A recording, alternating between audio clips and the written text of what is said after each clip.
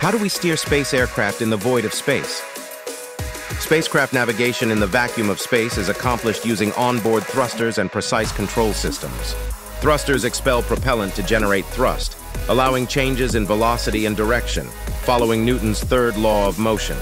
Navigation systems and sensors calculate the spacecraft's position, velocity, and orientation relative to its intended path, determining thrust adjustments.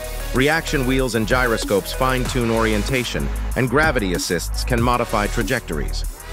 In combination, these elements enable precise spacecraft steering and control in the void of space.